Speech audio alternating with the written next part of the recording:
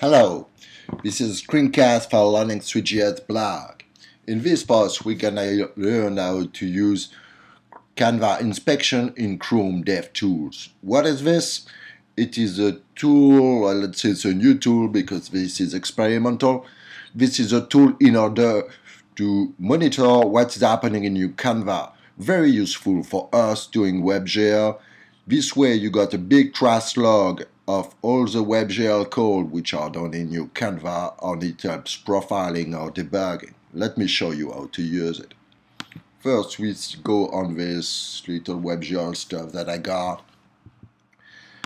We go here, we open the Chrome DevTools, we go in the Profile tab, this one.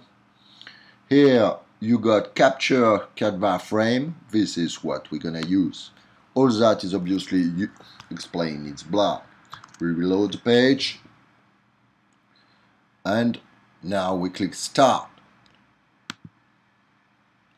It captured everything which has been done.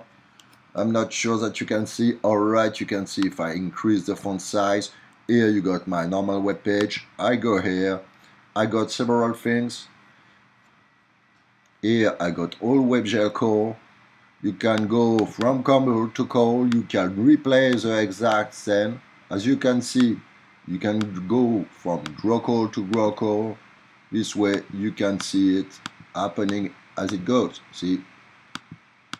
Up. I put the sky map, I put the white part of the drawboard, the gray part, and so on. Hope you enjoyed it. The blog, the post explain how it is used, everything like that. Have fun, guys. See ya.